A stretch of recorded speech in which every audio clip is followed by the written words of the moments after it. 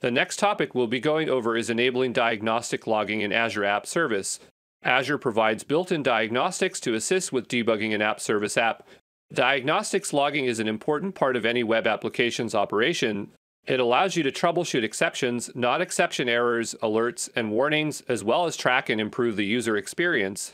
With Azure Diagnostics logging, you may log application events generated by your application, web server logging with a raw version of requests made to your app, only available for the Windows platform, detailed error pages, saving copies of the error pages presented to your user, only available for the Windows platform, failed request tracing with detailed information regarding failed requests, deployment logging, logging detailed information about the deployment process in order to troubleshoot when a deployment fails.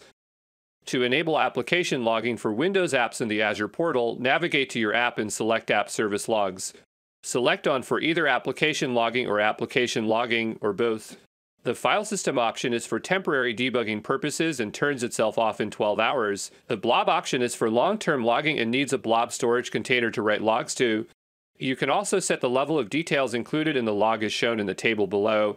Disable, this level doesn't capture any logs. Error, at this level, only error and critical logs are captured.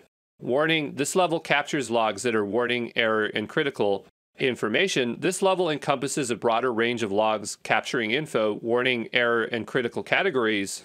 Verbose, this is the most detailed level, capturing all categories, trace, debug, info, warning, error, and critical.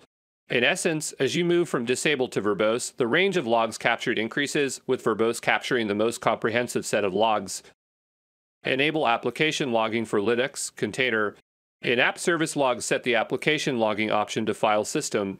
In Quota, specify the disk quota for the application logs. In Retention Period, set the number of days the logs should be retained. When finished, select Save.